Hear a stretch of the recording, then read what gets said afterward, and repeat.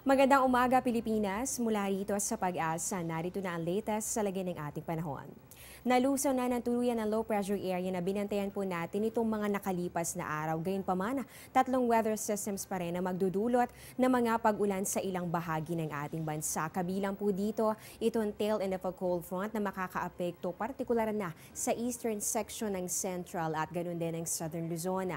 Nandyan din itong trough o extended part ng isang low pressure area na nasa labas naman ng Philippine Area of Responsibility. Itong trough na ito umaabot po yan sa bahagi ng southern Mindanao at kasabay po nito ang pag-iral naman ng northeast monsoon o yung hanging amihan na umaabot naman dito sa bahagi ng northern Luzon.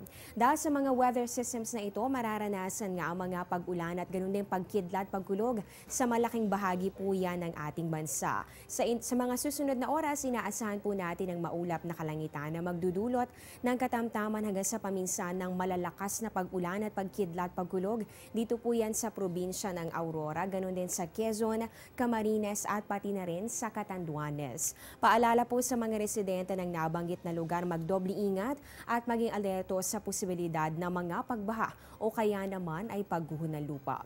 Inaasahan din natin ang maulap na kalangitan na magdudulot naman ng mahina hanggang sa katamtamang pag-ulan at mga pulo-pulong pagkidlat, pagkulog dito yan sa Metro Manila, ganun din sa natitirang bahagi ng Calabarzon, natitirang bahagi ng Bicol Region, ganun din po dito sa Mimaropa. Same weather condition ang dapat paghandaan ng mga residente dito sa Eastern Visayas, Caraga, Davao at ganun din sa Soc Sargent. Inaasahan naman natin dito sa natitirang bahagi pa ng Luzon ang mga may hinang pag-ulan, dala po yan ng hanging amihan. At para naman sa nalalabing bahagi pa ng ating bansa, asahan naman ang bahagya hanggang sa maulap na kalangitan na meron pa rin pong chances nitong mga pulo-pulong pag-ulan o pagkidlat, pagkulog. Samantala, dahil po dito pa rin sa pag-iral ng hanging amihan, nakataas po ngayon ang gale warning dito yan sa seaboard ng Northern Luzon at ganun din dito po yan sa eastern seaboard ng Central at pati na rin ng Southern Luzon. Ibig sabihin po ng gale warning, hindi po muna pwedeng pumalaot ang maliliit na sasakyang pandagat dahil dito mararanasan yung maalon hanggang sa napakaalong kondisyon ng karagatan. Diyan lamang po kayo, magbabalik kami matapos ang isang paalala.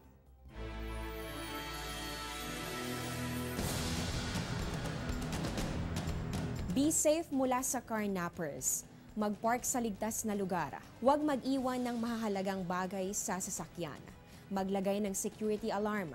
Iwasang huminto sa di mataong lugar.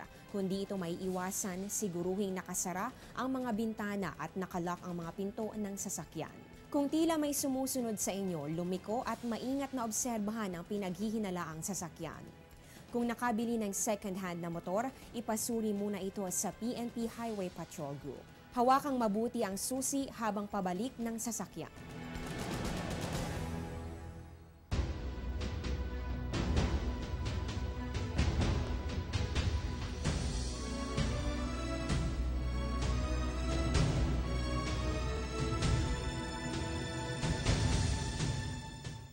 Balita naman sa labas ng bansa, opisyal lang nabigyan ng certification ng World Meteorological Organization o WMO ang naitalang world's largest wave na umabot ng 62 feet o katumbas po ito ng 19 meters sa North Atlantic noong February 4, 2013. Ayon kay WMO Assistant Secretary General Weni Hanzang, nalagpasan pa nito ang previous record na 59.96 feet na naitala sa kaparehong area noong 2007. Sa ngayon, ito na ang itinuturing ng WMO na highest significant wave height na nasukat ng buoy. Ang matataas na alon ay kadalasang naitatala sa North Atlantic sa kasagsagan ng matinding winter storms. Yan ang latest mula dito sa Pag-asa. Manatiling nakatutok sa Panahon TV kung saan walang pinipiling panahon ang pagbibigay impormasyon. Ako po ang inyong weather lover, Amor Larrosa. Magandang umaga.